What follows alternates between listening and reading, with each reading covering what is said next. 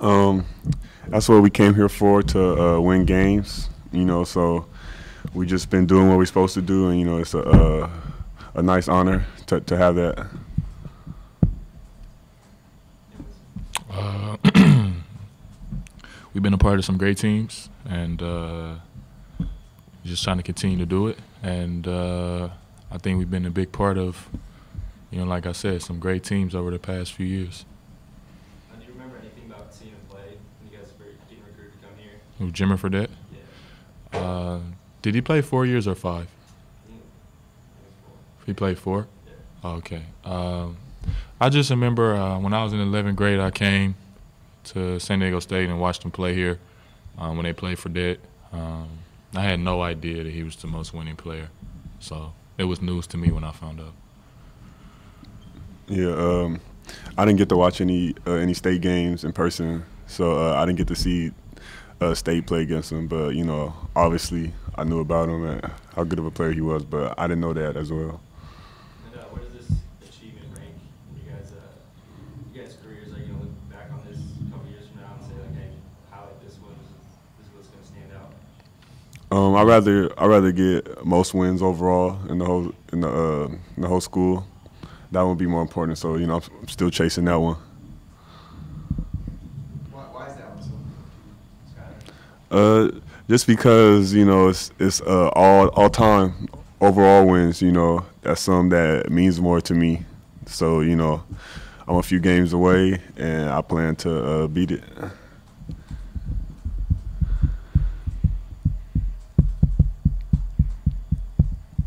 each of you just talk about what it's meant to you to be at San Diego State, and maybe what your careers, how your careers have gone, and start with I mean, it's an honor to play for Coach Fisher. It's been a great experience, and all my teammates. So, I mean, I loved it, and I think it was a great decision to transfer here.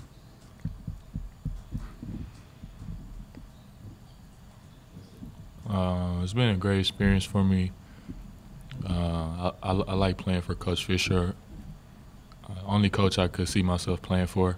And I made a lot of great relationships with a lot of guys who I probably would have never ended up meeting if I didn't come here. So it's been great for me. Yeah, it's been a great experience. Real great coaching staff, great players. Even better friends that I've made, and I've made a lot of great memories here. And it's sad that it's coming to an end. I've enjoyed my time here. You say why he's the only coach I could see myself playing for. Why is that? Just the way I play, some of the things I do, some of the mistakes I've made. Mostly because of the way that I play and how patient he is with me. I know I'm high risk, high reward type of player, and Coach Fisher gives me a lot of freedom. And I think, for the bulk of this season, really for the bulk of my career, I feel like I've not abused that freedom, but I feel like I've definitely produced more than I've not produced. So, I'm just proud and happy that I was able to play for a coach like that. Do you think, Liston, when you talk a lot about your legacy that you'll leave here, do you think your legacy has been decided, or is it going to be determined here in the next couple of weeks? I think about it a lot. I won't lie to you. I always think about, where would I rank myself among all time. And I definitely think this month will have a lot to do with that. But in terms of just talent, size, and ability, I believe I'm up there. But that's not for me to debate. That's for you guys to debate. But these next few weeks, in my book, which is the most important to me, will definitely, I'll be able to say, okay, I feel like I'm here, I feel like I'm here, or I feel like I'm, so. Is that because this is more of a, quote-unquote, your team, you're more of a leader on this team than you were on the team? Associated with Well, in you guys' eyes, you know, I feel like since my sophomore year, I feel like the winning or losing has had a lot to do with me. But, you know, when you look at the media, everybody says, oh, you know, whatever San Diego State does is Winston. You know, when we were 7-6, everybody was looking at me, you know. So I definitely believe in you guys' eyes. This is quote unquote my team. But, you know, like I said, I feel like I've been one of the big factors since my sophomore year. Do you, I mean, the word polarizing has been used. I love it. You've probably heard that a zillion times. Yeah. Do I think I'm polarizing? Huh? Do I think I'm polarizing? Well, not so much do you think you're polarized. Do you think it's changed? Do you think that, you know, when you walk out there tomorrow night and the crowd, I mean, they're going to cheer you, but do you think that you've earned the love and respect of the crowd or not? I think a better question would be, do I care? I don't really care about that. I am who I am. You know, I came to grips with that a long time ago, you know, so, you know, there's always going to be people there who, whatever I do, they'll look at the negative of what I do. And then there'll be people there who love me regardless. So, you know, it doesn't really bother me. Once upon a time it did, but I am who I am, man. I you know, I can't be Skylar, you know. I can't be Angela. I can only be me. So if I'm deemed as polarizing, then I guess that's what I'll go down as. Don't you think you'd won some people over? I don't know. You know, like I said, it doesn't bother me because a lot of times I just think back to when we were 7-6 and what people were saying. And my personality, I tend to hang on that more than to what people are saying as of late. So ESPN just did a story where they talked to some seniors around the country, if you read it or not, and asked them what their senior self would tell their freshman self. So I wonder, since each of you are seniors now, if you'd go down and what advice would you give to the freshman you who's just coming into college? I guess enjoy the moment. You know, you have a lot of good memories on and off the court. You know, Coach Fisher, he's always told us since I got here, time's gonna fly, and you know it has, even when you realize it. So you know, just enjoy the moment, enjoy your time here, make the most out of it, because it'll be gone just like that. I would tell myself to do exactly what I did. I wouldn't change one thing. I wouldn't change anything. I would tell myself to do exactly what I did, how I did it, the way I did it, with who I did it. I wouldn't change anything. I believe that, you know, it's easy to look back and say, oh, you know, do this or do that, but, you know, the real test is trying to change it while you're going through it. So I would do everything I did exactly the way I did it. I'm going to go with what Sky said. Just enjoy the moment. It felt like I've been here for 2 years, but I've been here for like 5, so it went by pretty fast, I feel like. So, you know, we just got to enjoy this. Don't take it for granted. And Skylar, you have the blocks record, you have the winnings player record. If you get the school record for most wins, which one do you think is going to stand the longest and why? I guess the blocks one. For sure. Yeah, because I don't know, I just stacked up a lot of blocks, separated myself, and I still have a chance to. So hopefully that one stays down for a long time. Forever. Winston, in that you want to keep playing for as long as you can here. You know kind of where you guys are if you want to win the conference tournament, that sort of thing. How important is tomorrow night's game? It's very important, you know. We want to keep building momentum. You know, I've been saying all year, you know, that how many games have we had where everybody has played up to their best of their ability? Not many. And tomorrow's another opportunity that we can go out and try to achieve that. So in terms of, obviously, the standings, the seeding, you know, who's going to win, you know, it won't change that. But as far as our chip on our shoulder, our pride, our momentum, our camaraderie, competitiveness is very important. I mean, I don't want to lose my last game in Las Vegas at home. No way. you think that what you guys did, so what you were able to do in New Mexico, if you were able to finish with a win tomorrow, have some separation, you know, we were really run away with this conference, that should mean something in terms of as other people from around the country are looking at your team? A lot of people have a lot to say about our conference,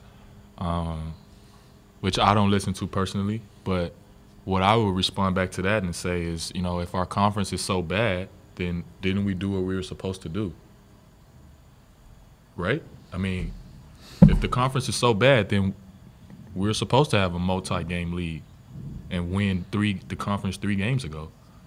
I mean, that's what we were supposed to do. If it's so bad. So, you know, do I think us beating New Mexico at New Mexico the way we did? I mean, I don't know if that would get us in or not, but my focus is just going out winning tomorrow and then approaching that next hill when we get to that. So. You are aware that the only sure route, right? There have been times before where going to the Mountain West tournament didn't really matter in terms of you knew you'd be playing the NCAA. Yeah. You guys are aware that 4 wins is probably the only way. Yeah, but, you know, still, you know, we have to worry about Las Vegas. You know, we can't get 4 wins if we don't beat Las Vegas tomorrow. So we got to make sure we take care of them, man. They're a good team, you know, capable of beating us. And, you know, this season, you know, we have to continue to grow. We got to have to continue to get better. So, of course, you know, we know the negative stuff. I mean, it's in our face every day. So we know that. We're aware of that. But we choose to just take it one game at a time. That's what we say. Every game before the game, I make sure we try to say one game at a time. You know, we can't worry about the Mountain West tournament. Winston, you know, Coach was talking about how quiet Skylar is, and how he starts to say a little more this season. But what's he like, and how is he growing? I think some people, you know, just don't know that much about Skylar because he's not as loquacious maybe as you are, but other people are. But what is he like? What is he like as a person? I would say, you know, he's a great guy. He leads by example. You know, you don't have to worry about Sky having himself ready to play. You don't have to worry about Sky being late to the bus, late to team meetings, you know. And I think Coach maybe probably took it a little easy on him because Sky is a vocal guy, you know. I mean, there's times in the huddle he's cussing us out. So, I mean, am I lying? I'm not lying. There's times he's cussed guys out, went off in the locker room. I mean, this guy is a total leader, man. So, you know, I just think the media kind of however they want to paint a guy, that's how they paint a guy. So Sky has been painted as the quiet, easygoing guy, which he is, but, you know, he definitely can light a fire under people if need be. He could end his career, we're just talking about as a winningest player in school history. Is that, I mean, does he have a competitive fire that few people have? I mean, how else do you get to that point? I mean, you don't become the winningest player if you don't have a competitive fire, or unless you've played on 4 undefeated teams, which he didn't. So you must have competitive fire. Scott, can you talk about the process of this season and, you know, like where you guys are at now? Do you feel, I know you lost just a couple games ago and all that, but you guys are ascending into the tournament. It's how it looks from the outside. I just wonder how you feel you guys are playing. Yeah, you know, we have a young team with a lot of talent, and we've been learning on the fly, been growing every game. And, you know, even the games where we look good is when we go through in the film, there's so many things that we learn that we can build on.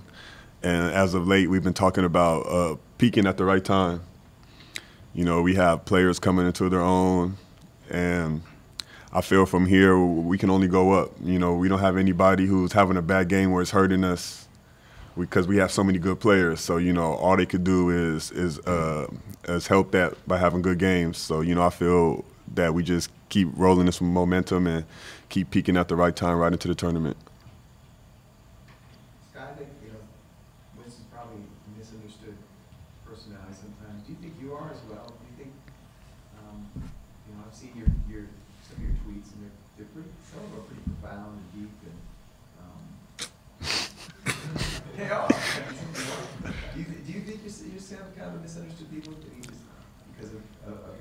some, but you think you're? I don't know. Like how Winston said, the media paints the picture and you can't really fix it. So it's not something I've had deep thought about. You know, like I know who I am. My friends know who I am. Everybody who knows me. So you know, I can't really change what other people think. So I don't know if I'm misunderstood or not. You know, I am who I am. And who is that? Skylar Spencer. I don't know. Like some people think I'm quiet, but I feel like I talk the most on the team. You know, I'm the jokester, the goofy one. I keep the mood light, and you know, when we need to get serious, you know, I know how to buckle down and get on people. So you know, I'm a little bit of everything. As Coach said, all three of you are going to start tomorrow night. Just looking at the three of you up at the table, that's a lot of size. It's going to be out on the floor. You guys think that'll be a fun group having the three of you out there, and anything special to look for from you guys? It's gonna be fun. You know, we're all big, agile. You know, we're almost all the same height, and We are all the same height. no, almost all the same height, and we can all do our own special thing. So you know, we're all unique in our own way. So it's gonna be fun. When the buzzer sounds at the end of the game, you can imagine, after going through these 4 years, who's going to be the first person you go to see or the first person who pops into your mind after the game? Well, it's my family, they're gonna be here. So yeah. I don't know. I'm not sure.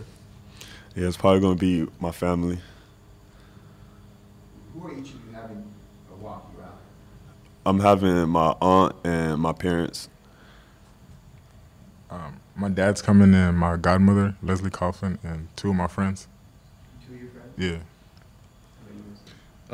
My mom, my dad, my sister, and my best cousin.